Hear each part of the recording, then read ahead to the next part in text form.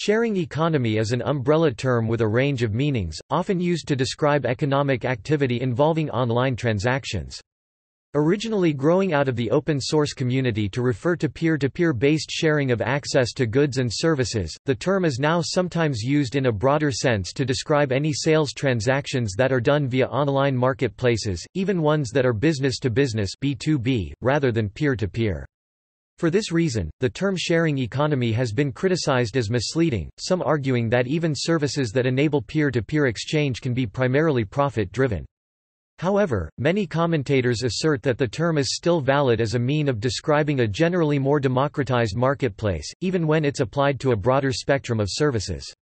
Alternatively, collaborative consumption or the sharing economy refers rather to resource circulation systems which allow a consumer two-sided role, in which consumers may act as both providers of resources or obtainers of resources. The exchange may be performed directly on a peer-to-peer basis, or indirectly through a mediator X, store, website, app, online or offline, for free or for other compensation X, money, points, services, etc. This vision allows for a broader understanding of the sharing economy on the overarching criteria of consumer changing role capacity. Shared economy is also known as collaborative consumption or collaborative economy or peer economy.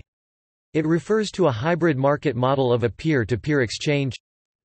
Such transactions are often facilitated via community-based online services.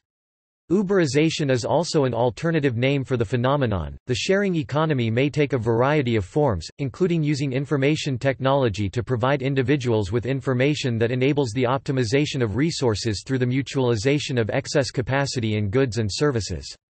A common premise is that when information about goods is shared, typically via an online marketplace, the value of those goods may increase for the business, for individuals, for the community, and for society in general. Collaborative consumption as a phenomenon is a class of economic arrangements in which participants mutualize access to products or services, in addition to finding original ways to individual ownership. The phenomenon stems from an increasing consumer desire to be in control of their consumption instead of passive victims of hyperconsumption. The consumer peer-to-peer rental market is valued at $26 billion £15 billion, with new services and platforms emerging frequently. The collaborative consumption model is used in online marketplaces such as eBay as well as emerging sectors such as social lending, peer-to-peer accommodation, peer-to-peer travel experiences, peer-to-peer task assignments or travel advising, carsharing or commute bus sharing. The Harvard Business Review, the Financial Times and many others have argued that sharing economy is a misnomer. Harvard Business Review suggested the correct word for the sharing economy in the broad sense of the term is access economy. The authors say, when sharing is market-mediated, when a company is an intermediary between consumers who don't know each other, it is no longer sharing at all. Rather, consumers are paying to access someone else's goods or services.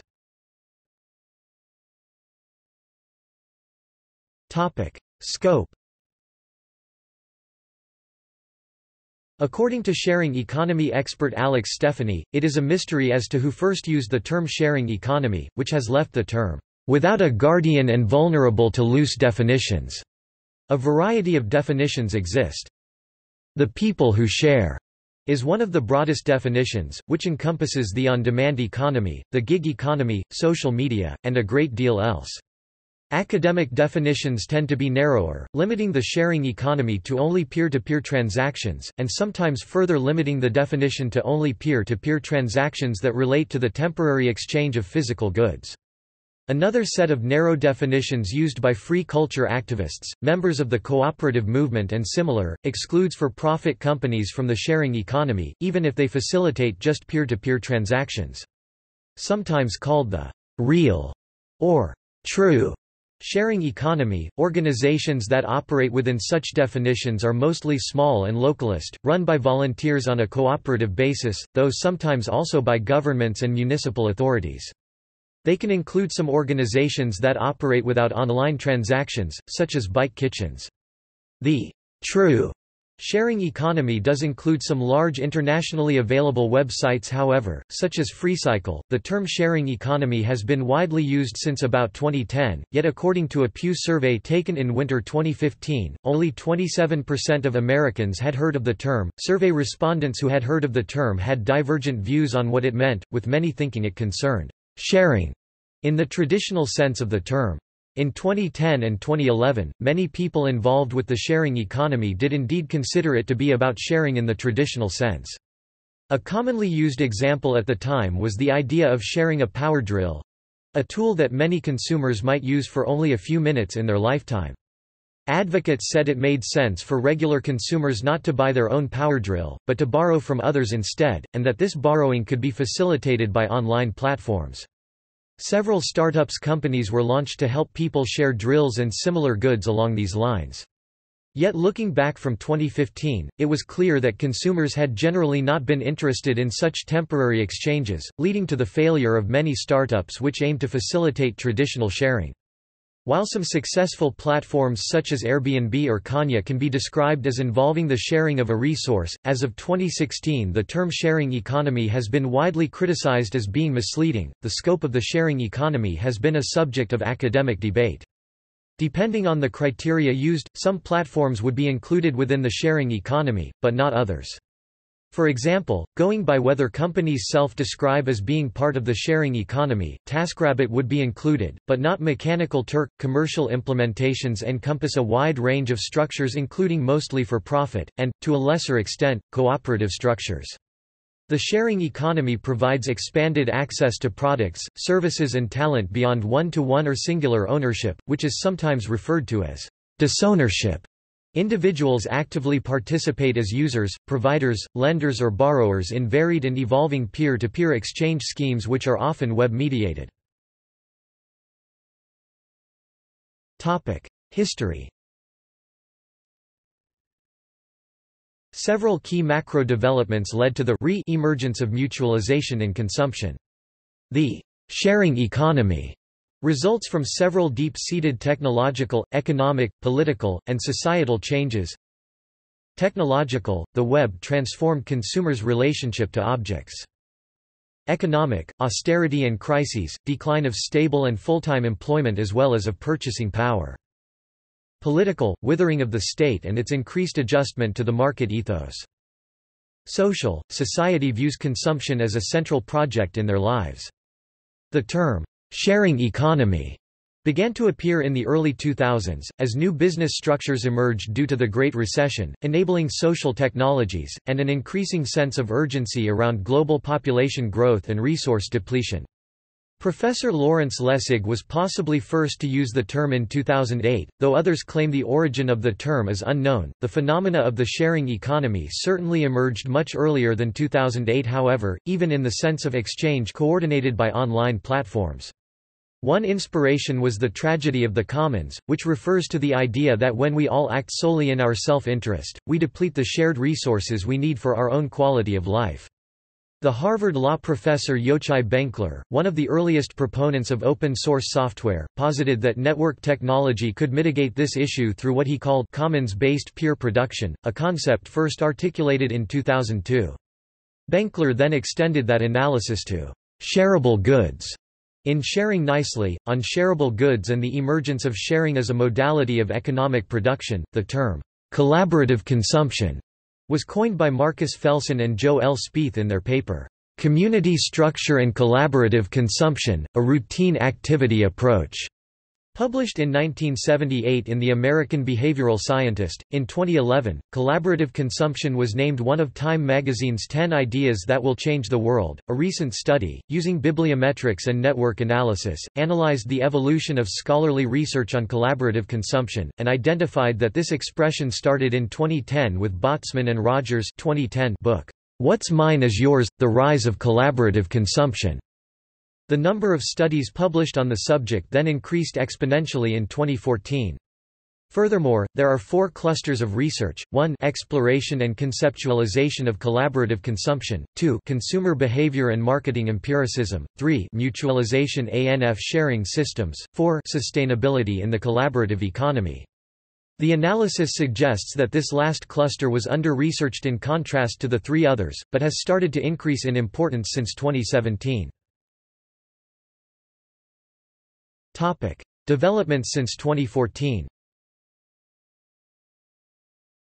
The UK government in its 2015 budget set out objectives to improve economic growth, including to make Britain the less than pre-greater than best place in the world to start, invest in, and grow a business, including through a package of measures to help unlock the potential of the sharing economy. Also in 2015, The Business of Sharing by Alex Stephanie, CEO of JustPark, was published by Palgrave Macmillan. The book features interviews with high-profile entrepreneurs such as Martin Varsavsky and venture capitalists such as Fred Wilson. Size and growth. The rapid growth of the sharing economy has been frequently remarked on. Yet according to a report by the United States Department of Commerce in June 2016, quantitative research on size and growth remains sparse. Such growth estimates as there are can be challenging to evaluate due to different and sometimes unspecified definitions about what sort of activity counts as sharing economy transactions. The June 2016 report summarized currently available research. This included a 2014 study by PricewaterhouseCoopers, which looked at 5 components of the sharing economy: travel, car sharing, finance, staffing and streaming. It found that global spending in these sectors totaled about $15 billion in 2014, which was only about 5% of the total spending in those areas. The report also forecasts a possible increase of sharing economy spending in these areas to $335 billion by 2025, which would be about 50% of the total spending in said 5 areas. A 2015 PricewaterhouseCoopers study found that nearly 1/5 of American consumers partake in some type of sharing economy activity. A 2017 report by Diana Farrell and Fiona Gregg suggested that at least in the U.S., sharing economy growth may have peaked. Types of collaborative consumption. Originally, Botsman and Rogers 2010 identified 3 resource circulation systems within collaborative consumption, i.e. the sharing economy, product-service systems, redistribution markets and collaborative lifestyles. Product-service systems. Product-service systems refer to commercial peer-to-peer mutualization systems (CPMS), allowing consumers to engage in monetized exchanges through peer-to-peer based for temporary access to goods. Goods that are privately owned can be shared or rented out via peer-to-peer marketplaces. For example, BMW's Drive Now is a car rental service that offers an alternative to owning a car. Users can access a car when and where they need them and pay for their usage by the minute. Redistribution markets. A system of collaborative consumption is based on used or pre-owned goods being passed on from someone who does not want them to someone who does want them. This is another alternative to the more common reduce, reuse, recycle, repair methods of dealing with waste. In some markets, the goods may be free, as on FreeCycle, Zwaggle and cashless. In others, the goods are swapped as on swap.com or sold for cash as on eBay, Craigslist, and Usell. Topic: Collaborative lifestyles. Collaborative lifestyles refer to community-based platforms, allowing consumers to engage in monetized exchanges through peer-to-peer based for services or access to resources such as money or skills. These systems are based on people with similar needs or interests banding together to mutualize and exchange less tangible assets such as time, space, skills, and money. The growth of mobile technology provides a platform to enable location-based GPS technology and to also provide real-time sharing. Resource circulation systems. Crowdfunding platforms. According to some authors, sector-specific models may stand out as specific components of the sharing economy. These models also use a two-sided marketplace to enable individuals to contribute funds to entrepreneurs, artists, civic programs and projects. Expert networks. These models also use a two-sided marketplace to enable experts to provide on-demand information to consumers. Transparent and open data. Many state, local and federal governments are engaged in open data initiatives and projects such as Data.gov and the London Data Store. The theory of open or transparent access to information enables greater innovation, and makes for more efficient use of products and services, and thus supporting resilient communities.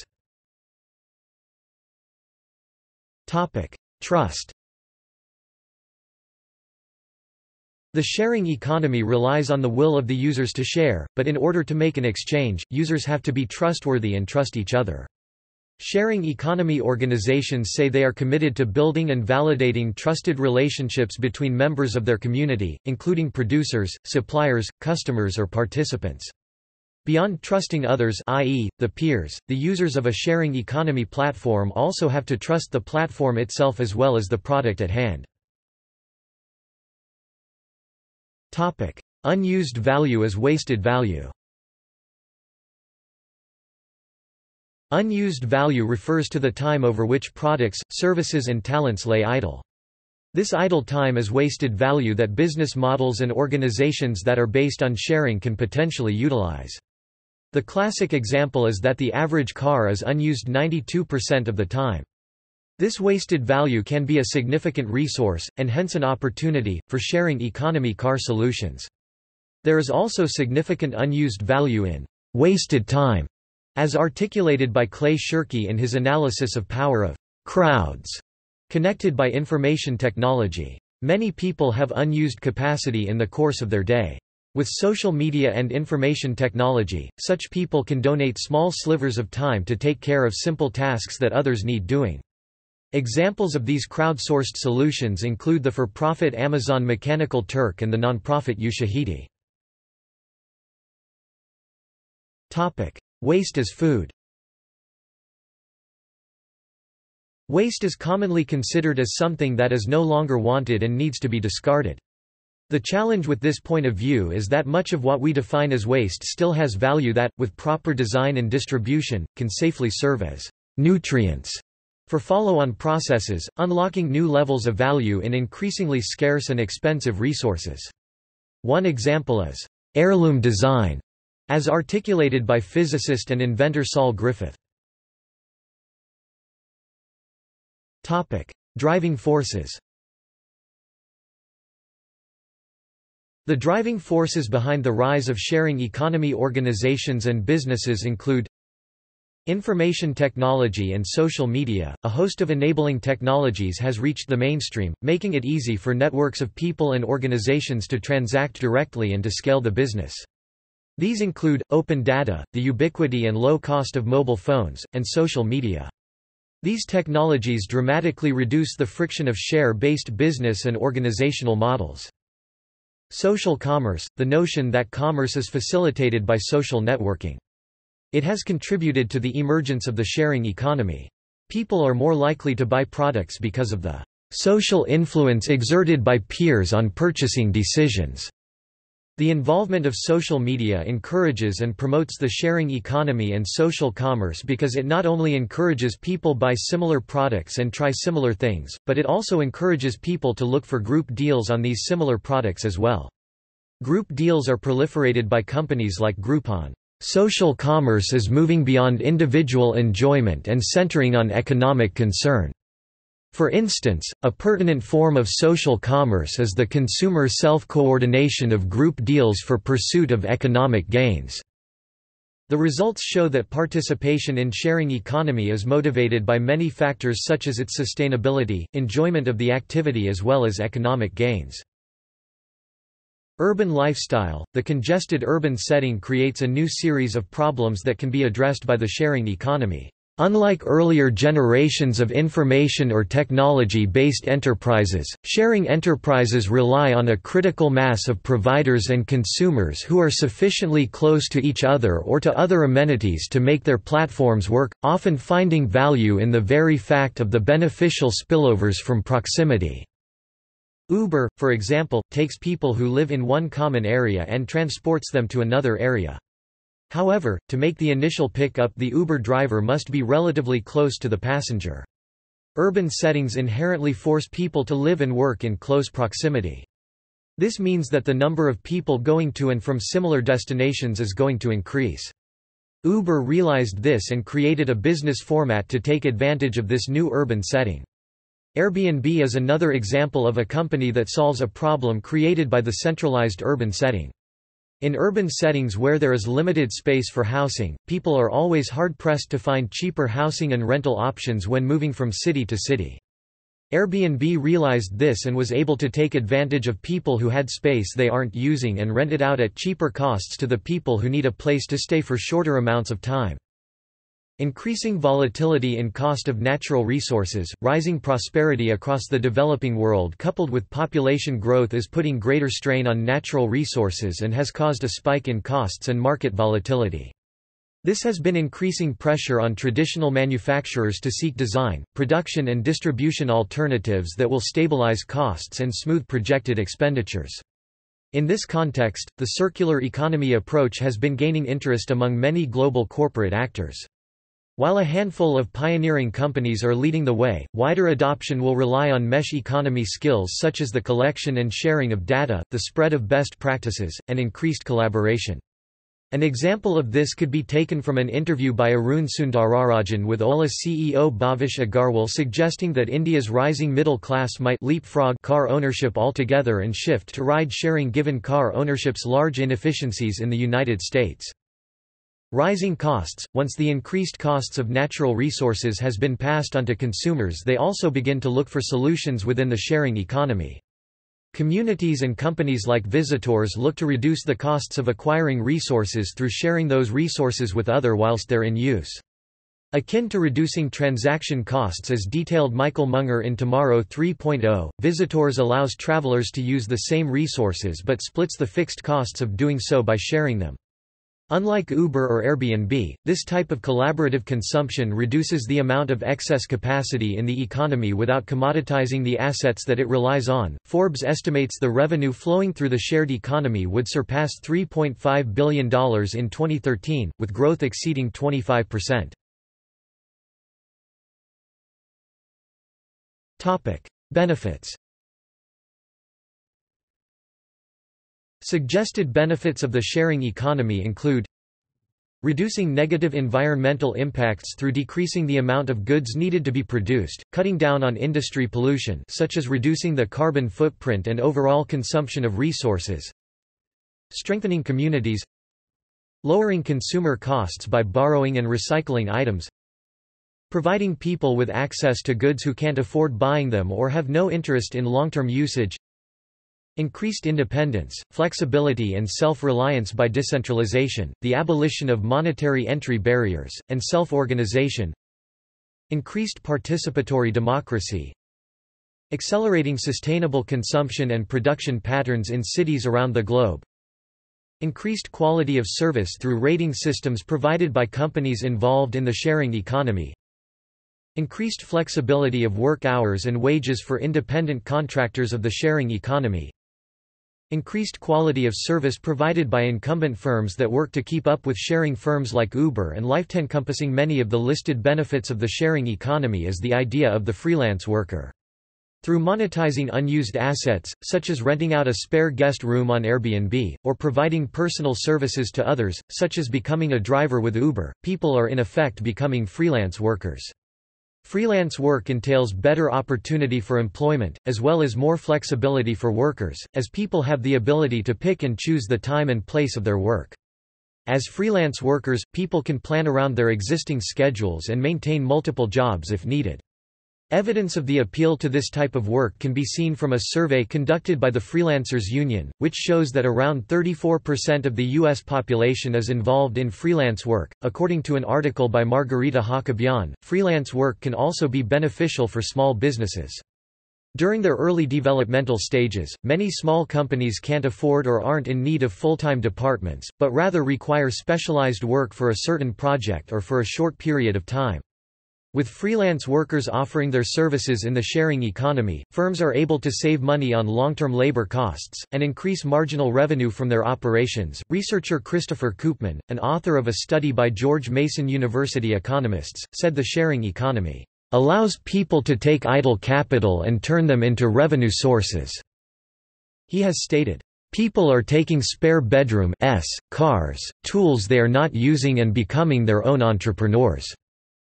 Arun Sundararajan, a New York University economist who studies the sharing economy, told a congressional hearing that, "This transition will have a positive impact on economic growth and welfare, by stimulating new consumption, by raising productivity, and by catalyzing individual innovation and entrepreneurship."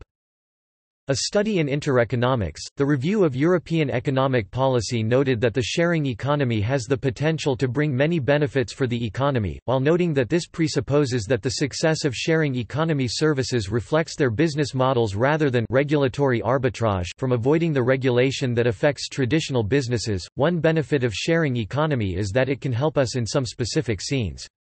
For example, when your phone has less 20% battery, you may need a sharing charger. The power bank sharing concept works as follows. Through an app, users locate a shared charger station, scan a QR code, pay a deposit, and borrow a power bank. The battery packs can be returned to any charging station. In the case of Ledian, the company allowed customers to use the power banks free of charge for the first 24 hours after paying a 50 yuan $7.60 deposit. After the first day, users were charged 2 yuan per day for the service. An independent data study conducted by Busbud compared the average price of hotel rooms with the average price of Airbnb listings in 13 major cities in the United States. The research concluded that in 9 of the 13 cities, Airbnb rates were lower than hotel rates by an average price of $34.56. A further study conducted by Busbud compared the average hotel rate with the average Airbnb rate in 8 major European cities.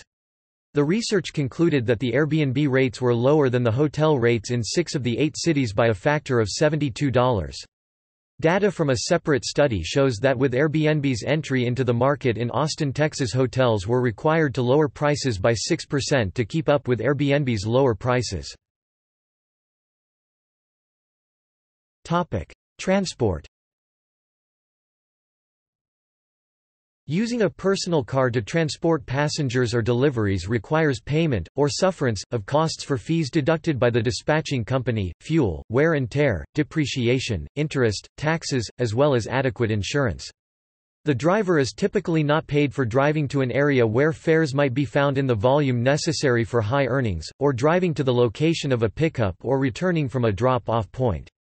Mobile apps have been written that help a driver be aware of and manage such costs has been introduced. Uber, Airbnb, and other companies have had drastic effects on infrastructures such as road congestion and housing. Major cities such as San Francisco and New York City have become even more congested due to ride-sharing. According to transportation analyst Charles Kamanoff, Uber-caused congestion has reduced traffic speeds in downtown Manhattan by around 8%. The New York Times wrote that there was a recent corporate decision by Uber which aimed at lowering its fare rates by 15% in over 100 cities in the United States. This decision caused many Uber employee drivers to assemble and express their disagreement with the recent pay cut.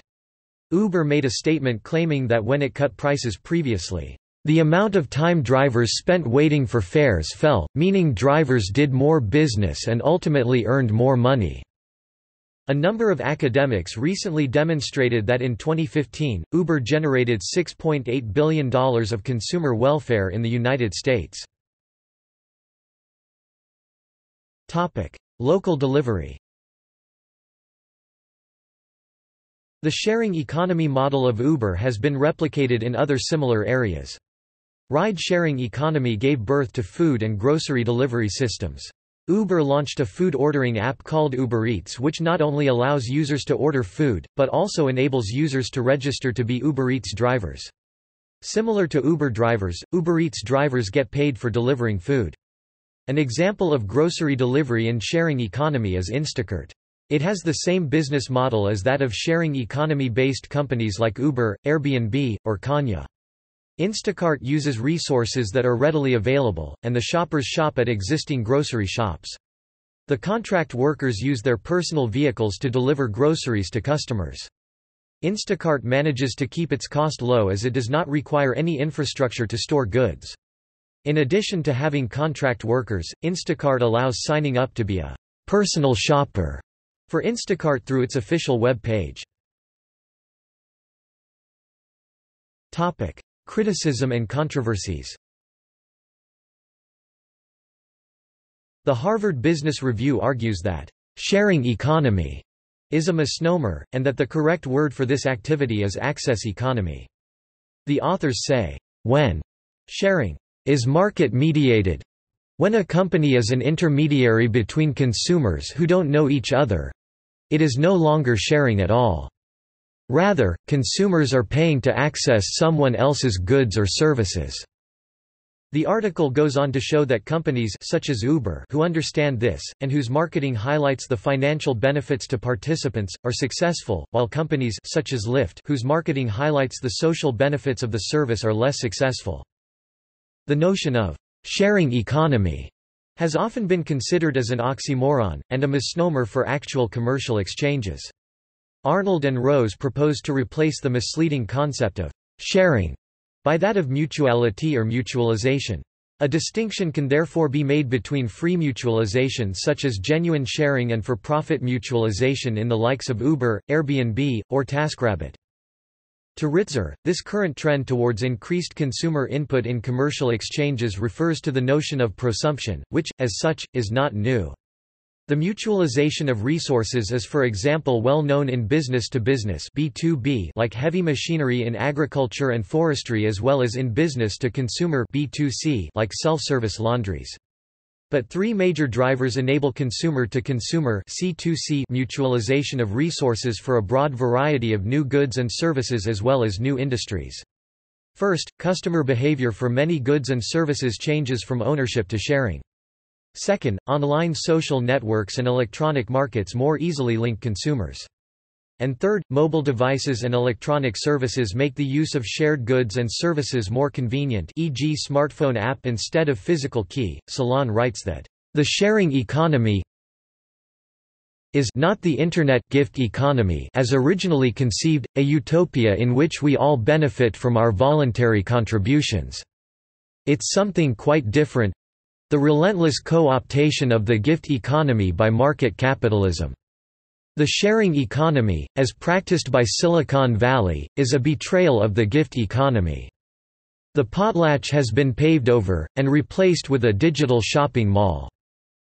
Oxford Internet Institute, economic geographer, Graham has argued that key parts of the sharing economy impose a new balance of power onto workers. By bringing together workers in low and high income countries, gig economy platforms that are not geographically confined can bring about a race to the bottom for workers. Topic: Relationship to job loss. New York Magazine wrote that the sharing economy has succeeded in large part because the real economy has been struggling. Specifically, in the magazine's view, the sharing economy succeeds because of a depressed labor market, in which lots of people are trying to fill holes in their income by monetizing their stuff and their labor in creative ways. And in many cases, people join the sharing economy because they've recently lost a full-time job, including a few cases where the pricing structure of the sharing economy may have made their old jobs less profitable, e.g. full-time taxi drivers who may have switched to Lyft or Uber. The magazine writes that, in almost every case, what compels people to open up their homes and cars to complete strangers is money, not trust. Tools that help people trust in the kindness of strangers might be pushing hesitant sharing economy participants over the threshold to adoption. But what's getting them to the threshold in the first place is a damaged economy, and harmful public policy that has forced millions of people to look to odd jobs for sustenance. According to CBS News, there is also Uber's audacious plan to replace human drivers. Once companies like Uber replace human drivers with driverless cars, further job loss will occur as even freelance driving will be replaced by automation. However, Carl Benedict Frey found that while the introduction of Uber had not led to jobs being lost, but had caused a reduction in the incomes of incumbent taxi drivers of almost 10%, HuffPost wrote that some people believe the recent recession led to the expansion of the sharing economy because people could easily employ themselves through the services that these companies offer. However, this concept is only hiding the fact that such employment is only a new face for contractual work and temporary employment that doesn't provide the necessary safeguards for modern living. When companies use contract-based employment, the advantage for a business of using such non-regular workers is obvious. It can lower labor costs dramatically, often by 30%, since it is not responsible for health benefits, social security, unemployment or injured workers' compensation, paid sick or vacation leave and more. Contract workers, who are barred from forming unions and have no grievance procedure, can be dismissed without notice.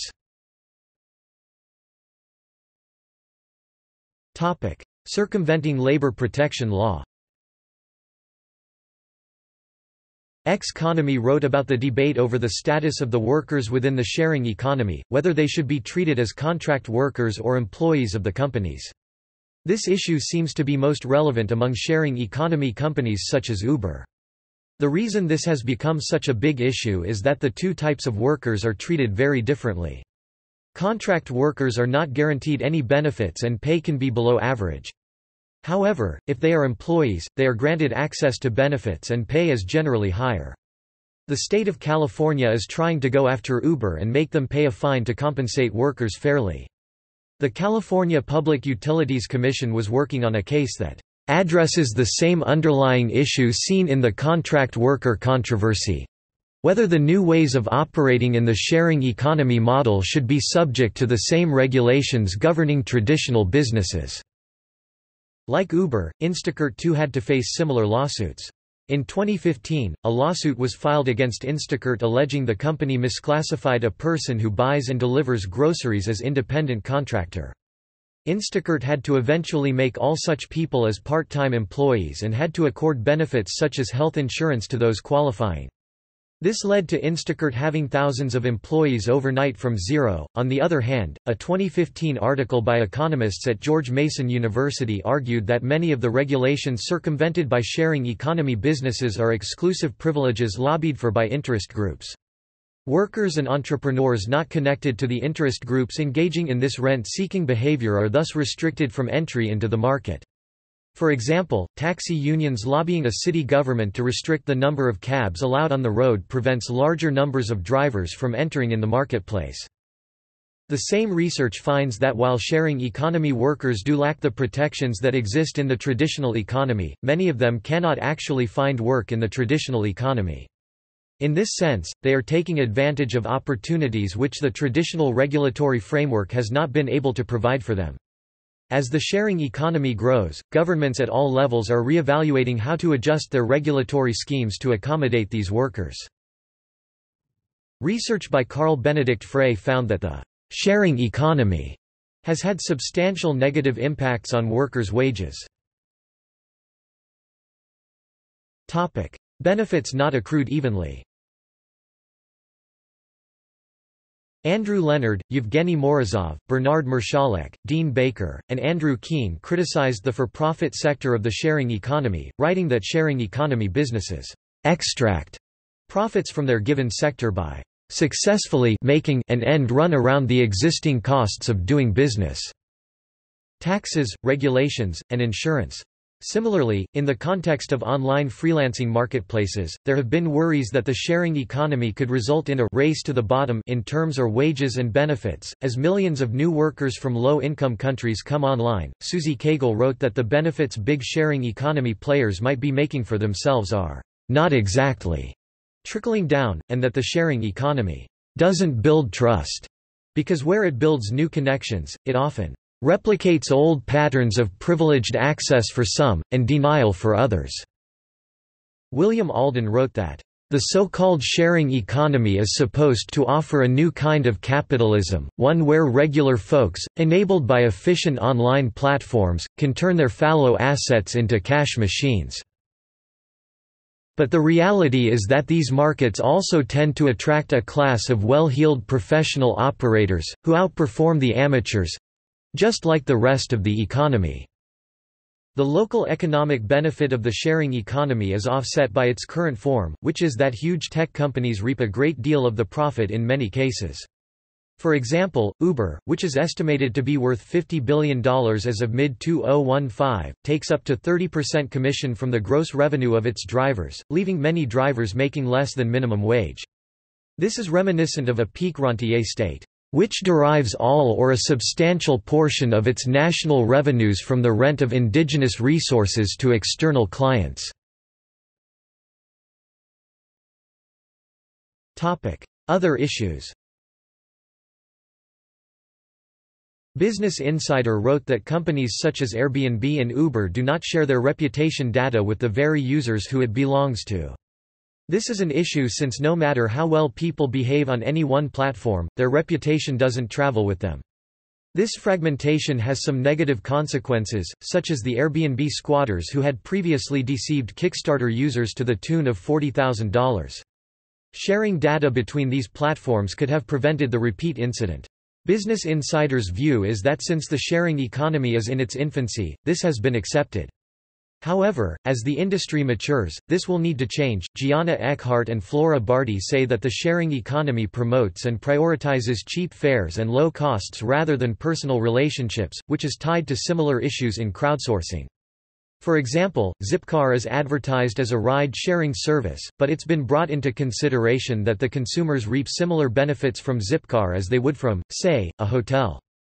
In this example, there is minimal social interaction going on and the primary concern is the low cost.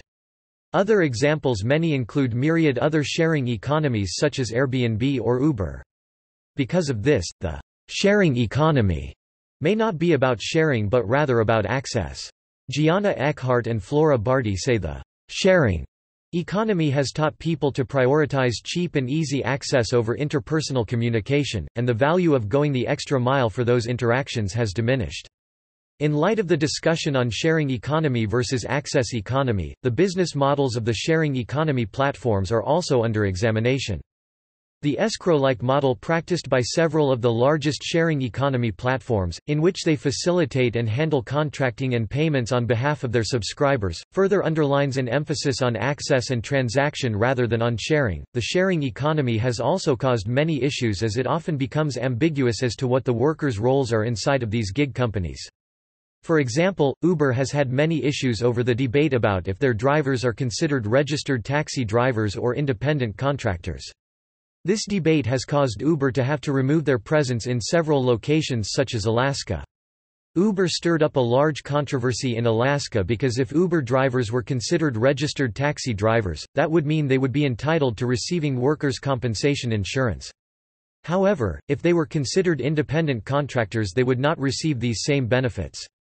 Due to all of the disputes, Uber decided to pull their services from the Alaskan market. In addition, ride-share drivers' status continues to be ambiguous when it comes to legal matters. On New Year's Eve in 2013, an off-duty driver for Uber killed a pedestrian while looking for a rider. Since the driver was considered a contractor, Uber would not compensate the victim's family. The contract states that the service is a matching platform and the company does not provide transportation services, and has no liability for services provided by third parties. It has been discovered that sharing firms have used their power over consumers and labor for unethical business practices. In March 2017, it was shown that Uber used its platform to target regulatory officials. By using software named Greyball, Uber was able to make it difficult for officials to get rides on the application. Other schemes implemented by Uber include using its application to show phantom cars nearby to consumers on the app, implying shorter pickup times than could actually be expected. Uber also changes its contracts and commission clauses so much that it confuses drivers as to their terms of employment. The sharing economy has also caused issues because many companies have skyrocketed in this new economy and have almost completely replaced the traditional companies that came before them, that offered the same services. Regulations that cover traditional taxi companies but not ride-sharing services can put taxis at a competitive disadvantage.